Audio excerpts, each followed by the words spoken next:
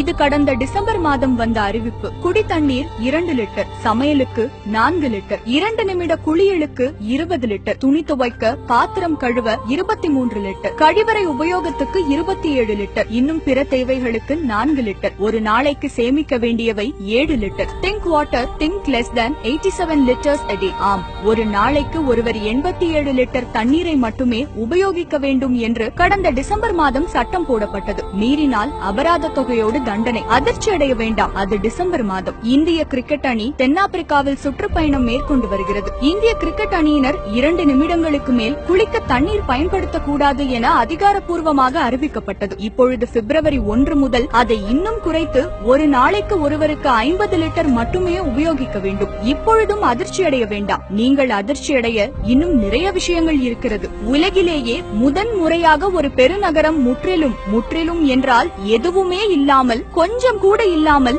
சில சொட்டு கூட இல்லாமல் முற்றிலுமாக தண்ணீர் இல்லா நிலைக்கு போக போகிறது. மிக விரைவில் எட்டப்படவிருக்கும் இந்த நாளை ஆங்கிலத்தில் டே 0 என்று சொல்கிறார்கள். வரும் ஏப்ரல் மாதம் 12ஆம் தேதி அல்லது 21ஆம் தேதி இந்த நாளை எட்டிவிடும் தென்னாப்பிரிக்காவின் கடற்கரை நகரமான கேப்டவுன். கூடுதலாக வீணடிக்கப்படும், அதாவது உபயோகப்படுத்தப்படும் ஒவ்வொரு லிட்டருக்கும் அபராதம் விதிக்கப்படுகிறது.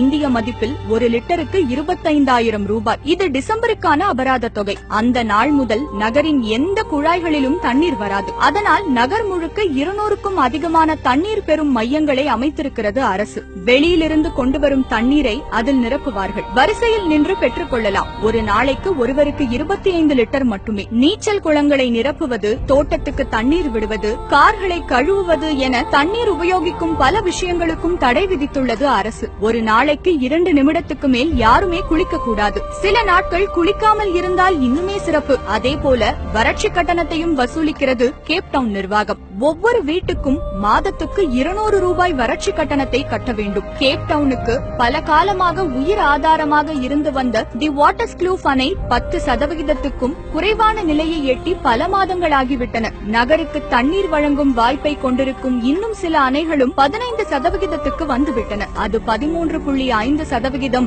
என்னும் நிலையை எட்டும் போது டே 0 நிகழும். இது ஏதோ திடீரென எட்டப்பட்டுவிட்ட நிலை அல்ல. கடந்த 3 ஆண்டுகளாகவே மிக கடுமையான வறட்சியில் சிக்கி சின்ன பின்னமாகிக் கொண்டிருக்கிறது கேப்டவுன். ஆனால் பிரச்சனையை தீர்க்க அரசாங்கம் பெரும் முயற்சிகளை எடுக்கவில்லை. அரசாங்கம் எடுத்த முயற்சிகளுக்கும் மக்களிடம் ஒத்துழைப்பு இல்லை. இன்றைய நாள் தண்ணீர் இருக்கு, என்றோ வரும் நாளுக்காக யாருக்காகவோ நான் ஏன் சிக்கனமாக தண்ணீரை கையாள வேண்டும் என்கிற எண்ணம். இதோ வந்துவிட்டது அந்த நாள். கல்வி கூடங்கள் தண்ணீர் இல்லாமல் எப்படி நடக்கும்? மருத்துவமனைகளின் நிலை எதுவுமே தண்ணீர் இல்லாமல் எப்படி இயங்கும்? கேப்டவுனின் மொத்த மக்கள் தொகை 40 லட்சத்துக்கும் அதிகம். அரசோடு இணைந்து பல சர்வதேச தன்னார்வ தொண்டு நிறுவனங்களும் இந்த பேரிடரை சமாளிக்க களத்தில் இறங்கி வேலை செய்து வருகிறது. ஆனாலும் அது எல்லாமே தற்காலிகமாக மக்களுக்கு நீரை கொடுக்கும். நிரந்தர தீர்வுதான் என்ன? காரணம் எல்லாம் தான். பூமி வெப்பமயமாதல், அரசியல், அரசு, மக்கள். சமீபத்தில் வெளியிடப்பட்டிருக்கும் ஒரு சர்வதேச ஆராய்ச்சி இப்படியாக சொல்கிறது. இந்த சர்வதேச சமூகம் உலக வெப்பத்தை பாரிஸ் ஒப்பந்தத்தின்படி